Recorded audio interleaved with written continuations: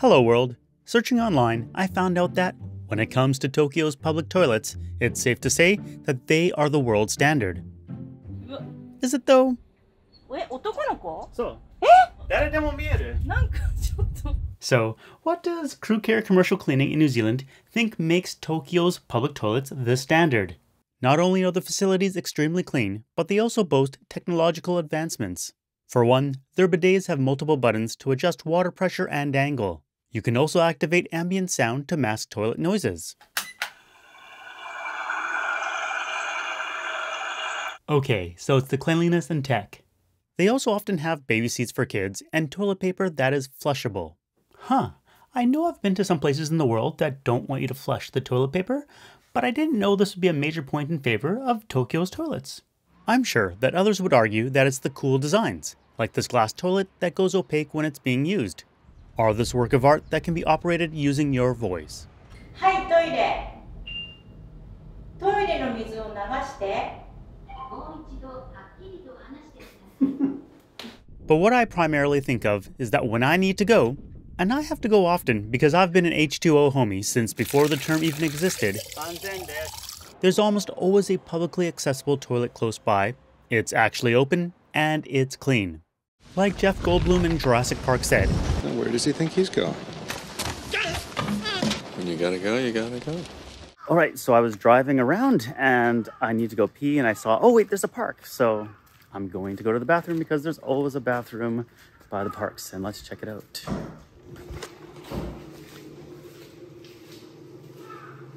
Here we go. And Western style as well. But in most parks like this, there's probably... Oh, we got soap. Look at this. It's kind of rare, but it's all good. So I actually spent a lot of time compiling all the different things I think you could use to judge a public toilet. Does it have toilet paper? Is the toilet style sit down or squat? Is there soap? Is there running water? Is there a bidet? I want to get into all those little details, but the overarching conclusion I came down to is that people need a clean place to do their business where and when they need to. And bathrooms need to be able to accommodate people of different needs, whether they're in a wheelchair, have a colostomy bag, are using a cane, or don't fit into a binary gender category. So does Japan have toilets where and when you need them? I'll first share my personal experiences so you can understand the different places you can find toilets. And then after that, we'll get into the data. But yeah, I've always been able to find a toilet anywhere in Japan. If I'm traveling by train, unless it's a very tiny station in a rural area, I've always found a toilet. If I'm traveling by foot or bike, I simply need to find a park, which almost always has a toilet. And the thing I think is handy is that in dense, walkable cities like Tokyo, there are parks every few hundred meters. Even if it's a tiny pocket park, there's still a good chance that they'll have a toilet. If I'm traveling by car, then convenience stores and parking or service areas always have a toilet available. So no matter how I'm traveling or where I'm traveling to, there's generally a toilet available within 5 to 10 minutes of where I am. At worst case, it's maybe 30 minutes, like in Tottori, the least populated prefecture in Japan. You can be traveling along some small road and you'll come across a public toilet. For those wondering, it's near a trailhead for hiking, but you'll find toilets like this at observation points and other areas where visitors might stop. And if you go really remote, like at the top of a mountain, you can still find toilets. And this is not one of those touristy Japanese mountains with gondolas. This is a proper hike up Mount Shirakami. Sure, it's not a flush toilet, and you need to take the toilet paper with you, but come on, it's quite handy. So the question you might be asking is if the availability of toilets is anything special or not. I mean, anecdotally, the only part of Japan that I've ever had a hard time finding a toilet was in Iriomote Ishigaki National Park, a protected island in the south of Japan where I was doing a jungle tour with my family. We were told in advance that in order to preserve the natural ecosystem that we wouldn't be able to relieve ourselves in nature. They did have an emergency disposable toilet area just in case. And yeah, I did make use of it. And surprisingly, I don't have pictures of the toilet. But personal experience aside, let's look at the data as to how many public toilets there are in Japan. And I went on a bit of a journey trying to find that data. If you do a quick internet search, you'll probably come across this nice infographic, which lists Iceland as the country with the most public toilets per capita at 56 per 100,000 residents. I think this kind of makes sense, since they only have a population approaching 400,000, so you only need about 200 public toilets to hit that number. If you scroll down a bit, you'll find Japan, which is listed as having 11. This doesn't look like anything impressive at all. If you scroll down even more, the source of the data is Pplace, which doesn't even exist as a website anymore. So, to get more reliable data, I had to go directly to the sources. I was able to find that for the 23 special wards of Tokyo, which has a population of 9.7 million, there are 4,151 outdoor public toilets. This works out to 43 toilets per 100,000 residents. I realize that Tokyo's 23 wards aren't the whole of Japan, but if you put these numbers against that infographic, Tokyo is all of a sudden near the top of that list. But the thing about that number is that it's only counting the outdoor public toilets. When we zeroed in to one of Tokyo's wards, Chiyodaku, and counted the number of indoor public toilets found in community centers, libraries, city halls, and fitness centers, we found that the total number of public toilets increased by more than 50%. If we assume that the other wards have similar ratios, then the number of indoor and outdoor public toilets in Tokyo is more like 60 per 100,000 residents. That would put Tokyo at the top of the list. And if you want to be practical as to what the general public will use to relieve themselves, there is a whole category of toilets that are not counted: publicly accessible private toilets. These are toilets found in office buildings, convenience stores, train stations, malls, and hotels. If you're wondering about the office buildings, there are often food floors filled with restaurants, so it's normal for the average person to go there, eat, and use the facilities. The expectation for all these places is that you'd be a customer, whether it's buying a rice ball at the konbini or riding the train.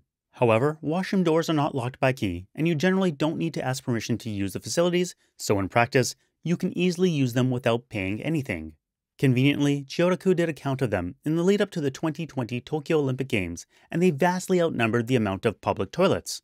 So much so that in Chiyodaku, there are 398 public and publicly accessible but private toilets per 100,000 residents.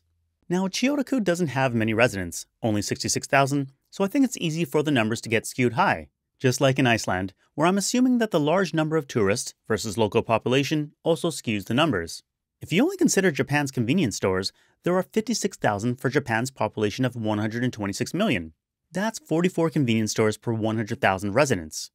Now, not all convenience stores have toilets. Some are located in office buildings or train stations, which would provide their own facilities. But it's a good bet that if you find a convenience store, you'll either find a toilet inside or close by. Now, instead of Tokyo, what if I looked at a very small town? I recently stayed in Kofucho in Tottori, which has a population of only 2,700. I can easily count 5 public toilets in the area, which would give a ratio of 185 toilets per 100,000 residents. If you add in the publicly accessible private toilets, this number would more than double. In this area, I think it's the lack of population that makes it easy to skew the numbers high. So perhaps looking at the number of toilets per square kilometer is a better data point. If again, you do a quick internet search, you'll find that Paris comes out on top with 6.72 toilets per square kilometer. This must undoubtedly include their 400 self-cleaning senisets, which are universal toilets that one person can use at a time. Tokyo isn't included in this list, but the ratio of outdoor public toilets per square kilometer in Tokyo's 23 special wards is 6.7, which is basically the same as Paris's stat. Of course, this doesn't include Tokyo's indoor public toilets, which would probably bring that number closer to 10. Another thing to consider is that most public toilets in Japan usually serve at least 3 people at a time, which means that number could be closer to 30. But hey, if you took Paris or Iceland and really dug into the data, perhaps their numbers would be vastly boosted as well. So even though I spent a lot of time combing through the data, I'm not entirely convinced that it means that much. The thing that I do know is that personally, no matter where I've traveled to in Japan, I've been easily able to find a toilet, whether it's a 100% free public toilet or a publicly accessible private toilet where payment is optional.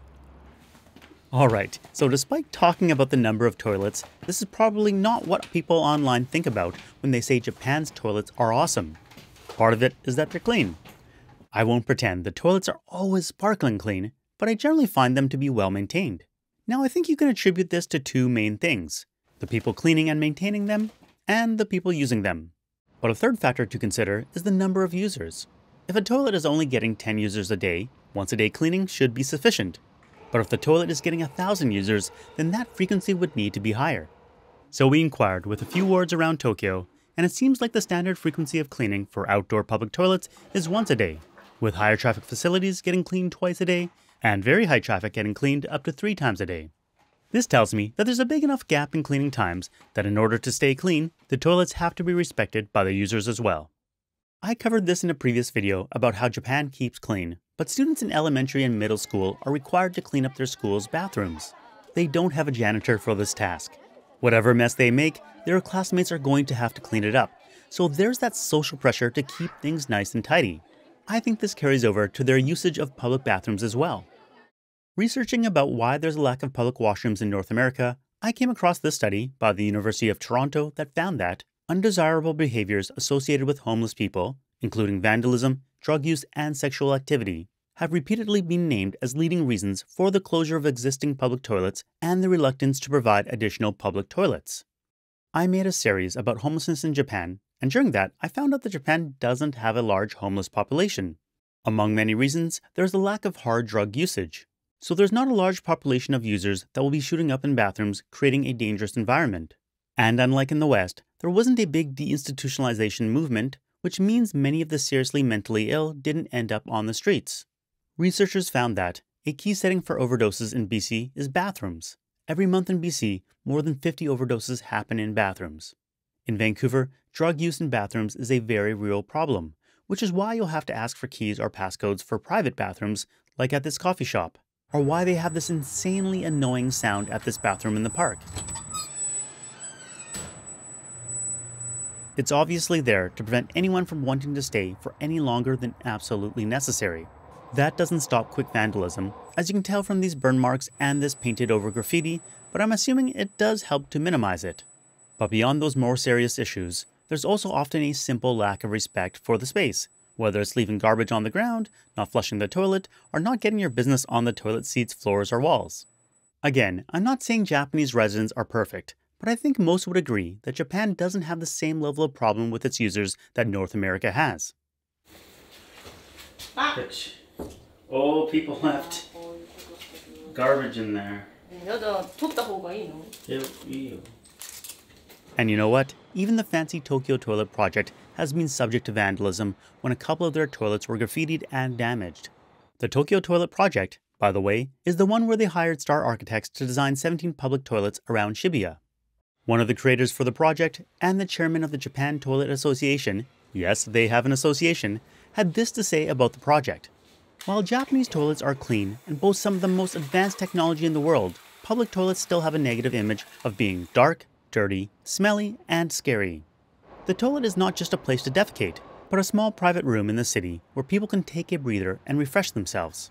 In order to maintain and promote comfortable public restrooms, it is important that everyone involved in such restrooms, including the designers, builders, users, and those involved in maintenance, become attached to the restroom and think, "This is my restroom."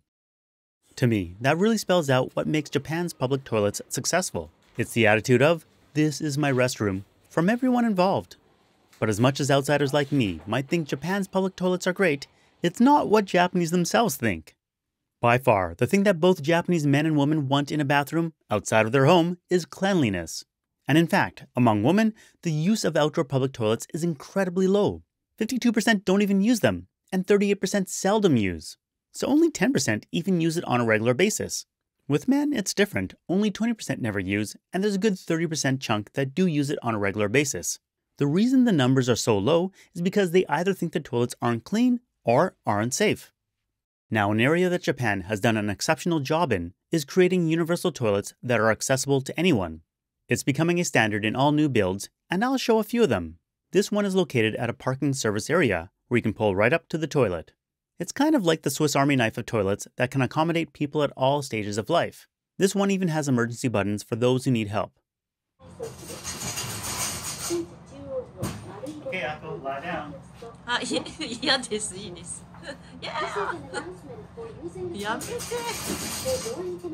Okay, this is actually one of the nicest public bathrooms I've seen. This is in Narita Airport. Look at this. Wow. If you look past the surface level things like the hanging lights and tiles, which I think look great by the way, you'll notice a lot of useful design features and that different stalls will specialize in different things. The regular stalls all have washlets, or in other words, bidets, but they have a few bigger stalls for those with special needs. This has change stations. The first is a platform that pulls out, so you can take your shoes off, stand on it, and change your clothes. And of course, this one is for changing babies or toddlers. Over in the corner, there's an extra sink by the toilet, the purpose of, I'm actually unsure of. Outside of the men's washroom is where the universal washroom is found. It has a sink on the left for people with colostomy bags. Those are bags that collect body waste, whether it's because of cancer or an inflammatory bowel disease. And next to the sink is a multi-purpose table, which can be used for adults that need toilet or dressing assistance. While all the sit-down toilets have baby holders, I think having them next to the urinals is also a nice touch. So in Japanese, the universal toilets are called daredemo, which literally translates as anyone can use. They always have wheelchair access, but sometimes you'll hear the term barrier-free used for wheelchair access as well. If you're ever unsure of what accommodations a toilet has, they usually have simple iconography on the outside. Another interesting feature found in some public toilets are AED devices, which are automated external defibrillators that can restart someone's heart in the case of cardiac arrest. It's good. To wrap things up, I want to address some of the good and bad things about Japanese toilets. Perhaps the number one thing I've heard from people that shocks them is that often urinals are very visible from the outside. The head of the Japan Toilet Association had this to say about the phenomenon. Public toilets have an open design because Japanese want to be able to see inside before entering. The reporter then explained that it's to make sure no one's lurking in the loo. And simple designs without privacy walls take up less space and are cheaper to construct. You may find visible urinals surprising since toilet stalls, on the other hand, do provide full privacy with no gaps on the sides of doors. What is now being rectified more and more is the lack of soap or hand dryers. Like in these washrooms on the riverbank, they all have running water, but soap isn't to be seen. Even this fancy Tokyo toilet doesn't have soap at their hand washing stations.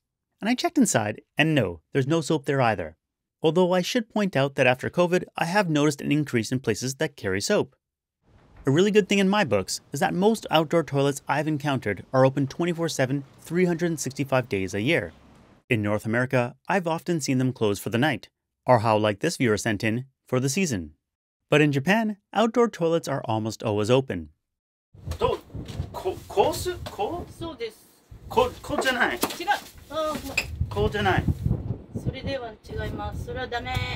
A few decades ago, squat toilets were much more common, but the standard nowadays is Western-style toilets, and they do often come with bidets and heated seats.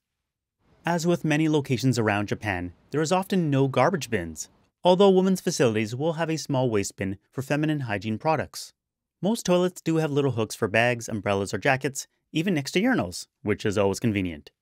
That's a seat cleaner, by the way, which is kind of handy. One thing that they don't all have, but I think is a good idea, are these disinfectant sprays that you can put on toilet paper to wipe the seat with. Something I didn't notice until I looked at all the footage is that they usually have regular mirrors as opposed to polished metal or nothing at all. I feel safe in attributing the common occurrence of mirrors to the lack of vandalism.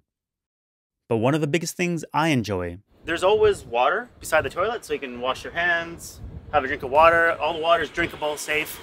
All in all, while I think Japanese toilets aren't perfect, I still find them pretty awesome. What are public toilets like where you're from? And actually, I did get some photos from a few of you in the community. In Singapore, something I found interesting was that there's a special card that senior citizens and people with disabilities have that they can tap to use the handicapped toilet. In the mall, they have special rooms for nursing mothers, which is actually very similar to Japan. At one of their upscale malls, they have flowers in vases, a terrarium, and air fresheners with lovely scents. On the outside, they even have a display showing how busy the room is. The only thing they seem to be missing are bidets. In Vienna, Austria, the public toilet costs €0.50 for anyone over 14. They have a nice classic look. And in India, I received a few images of different toilets. The Smart Public Toilet is a coin-operated self-washing toilet. Thanks for watching. See you next time. Peace.